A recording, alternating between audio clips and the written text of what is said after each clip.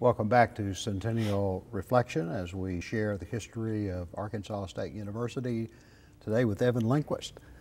One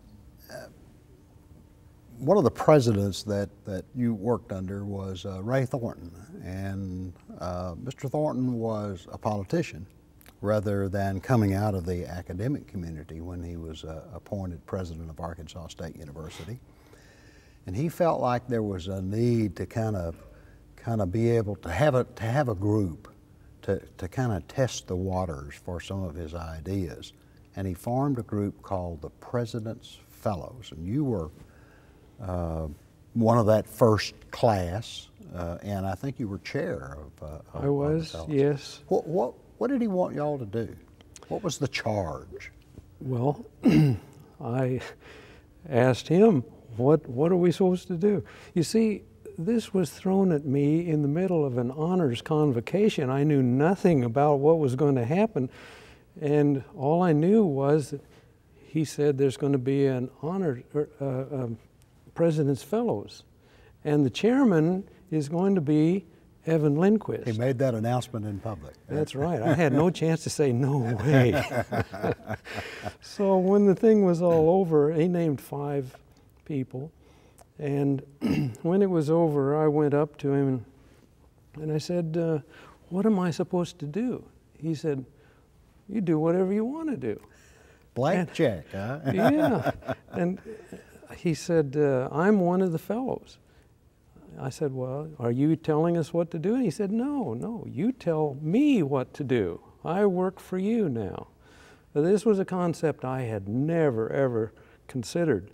But I've found out since that there are some other universities that have this kind of thing, and I think it was a very good move for him to do it because, as you said, he came out of politics, he came out of Washington, he was in a lot of different wore a lot of different hats, but he was very influential in science, in ethics, and government. So, on his committee appointments in Washington, yeah. Yeah, he had a knowledge that was very far-ranging about everything, but he hadn't been actually affiliated very much with academe. And so he didn't want to get some ideas that might be anathema, that might not go over well, and so he wanted this group to be a sounding board. And he wanted to hear our ideas, and so we had many meetings in which we would simply throw out ideas, we would discuss these things, and if he had ideas, he would call us in as individuals at any time during the week and just run through things.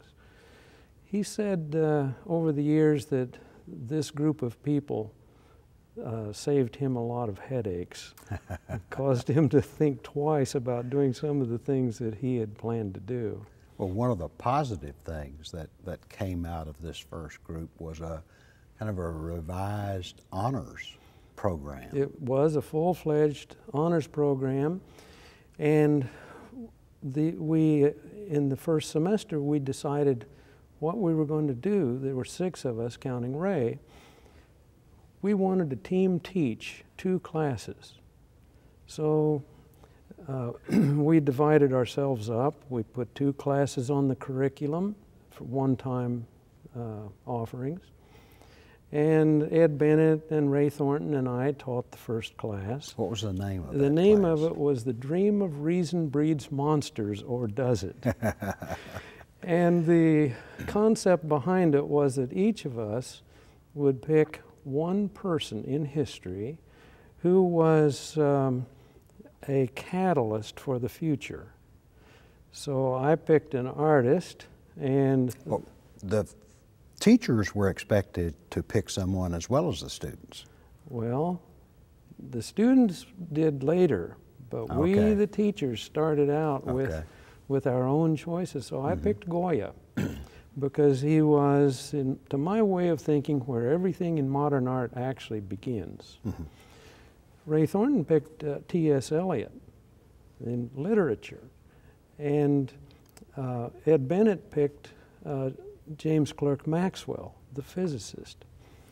And we just had a really good time comparing and analyzing history, putting these three together and seeing how they changed life as the future went on. Well, then later in the semester, the students had to take over. Mm-hmm. And they selected their people. Don't ask me who they were now, because I don't. So y'all were kind of the model for them. Yes. Here's a way to do this. That's right. How did you recruit students well, for those classes? That was really difficult, because here you have an honors course. Everybody is looking at it and they're thinking, well, that's going to be a lot of work, isn't it? They didn't know any track record for this honors program or this course, and the president of the university is teaching it, and so we didn't have many comers to it.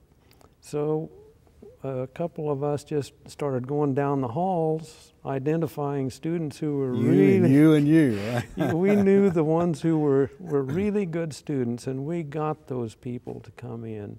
It was hard to convince some that they should take a chance with their grade point averages, but I think they all benefited from this. Evan, thank you very much for sharing that information with us and sharing those memories with us. Well, thanks, Rich. Been a pleasure. This has been Centennial Reflection, a look at the history of Arkansas State University from its days as an agricultural school back in 1909 all the way up to its present day status as a multi-purpose university. For the Centennial Reflections program, I'm Rich Carvell.